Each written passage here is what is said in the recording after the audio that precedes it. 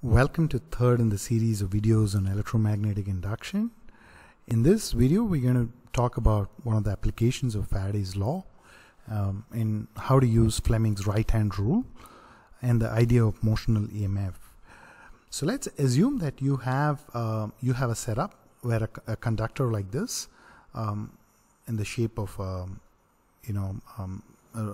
rectangle with one side open, and you subject it to a magnetic field by keeping magnets in the top and the bottom of this whole setup. So the magnetic field is like this.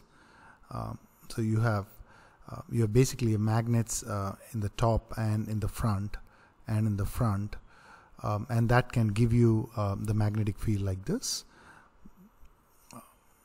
So if I may try to draw the setup in a three-dimensional way.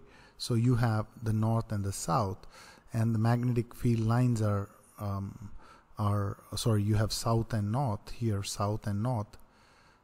So the magnetic field lines are coming out like that from here to here, and in the middle you have this coil. So that's how we have set this up. Now imagine that you have a conductor. By the way, this yellow frame is also a conductor. So this and this are conductors, and this is your magnetic field, which is coming outward. And let's assume that this conductor is moving towards the left with a velocity v. So as you move this conductor towards the left with a velocity v, you can see that after some time, we can imagine that this whole coil, which is A, B, C, D. So initially, when this is here at position 1, the flux is given by the magnetic field strength B into the area A, B, C, D. So that's your phi 1, and as B moves to B dash C dash, we have phi 2 is given by B into the area, which is A, B dash C dash D. So that's a flux. So it's quite evident that there is a changing flux. So we have a changing flux, delta phi. It's moving with the velocity v, so that means there's within a specific time period, there's a changing flux, and this is going to produce an EMF. And what we see is that the flux lines are reducing in this direction. So flux lines are in this direction, but it's kind of reducing. So the current will be produced in this conductor B dash C dash, such that we oppose that decrease in the flux lines which is coming out. So what happens is a current is going to be produced in such a way that the net effect should be to increase the magnetic flux which is coming out. So what happens is a current gets generated like this in the whole system, and the current is going to move like that. So this is your I. Reason why it happens is because then you have some additional magnetic field in this direction. So you want to oppose that decrease in the magnetic flux because of reducing area, and that it does by producing a current in the counterclockwise direction. So this is the first scenario. Let's look at the second scenario. You have the same magnetic setup, you have the same setup, but then in this case you're moving this conductor. So this is your initial position, A, B, C, D, to B dash C dash. So you're moving in this direction. So you're moving in this direction, and these are your initial magnetic field. So these are your initial magnetic field. So that remains the same, just the direction of velocity is changing. All right. So let me draw this. Okay.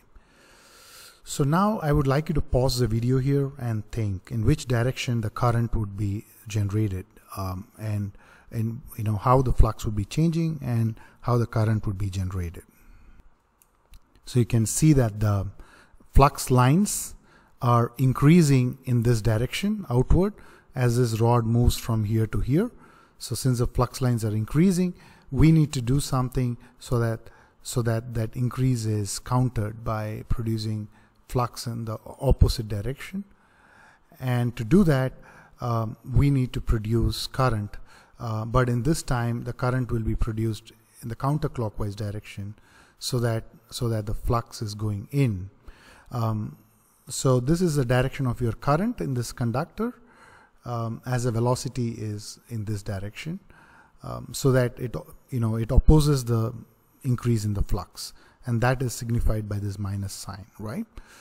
So if we can summarize what we have here, we have in the first case you have the B here, B like this, and your V is in this direction. If this is your V, the velocity, and B is in this direction, we have current being produced like this.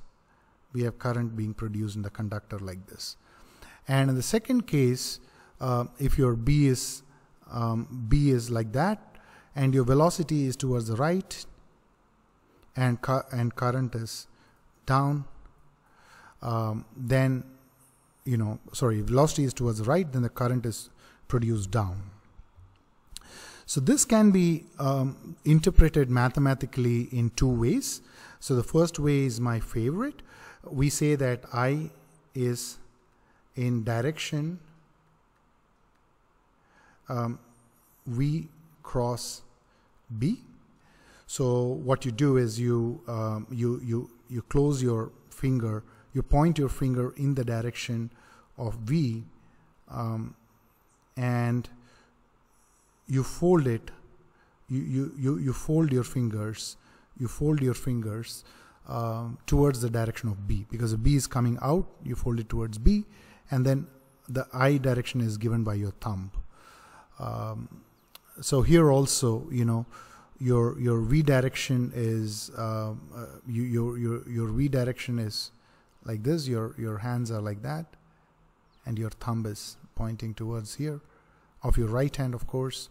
And as you fold your fingers, then from V to, we are doing initially in the direction of V, and then you're folding it towards B. So your thumb gives the direction of I. So that is an easy way of thinking about it. The alternate way of thinking about it is by using what we call as a Fleming's right-hand rule. So you can point your finger, your forefinger, in the direction of the magnetic field.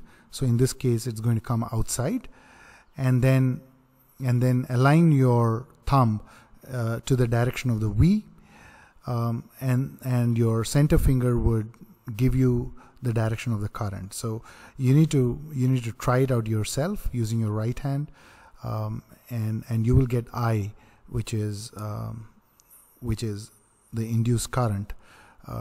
This finger would point up in one case, and this finger would point down in the other case.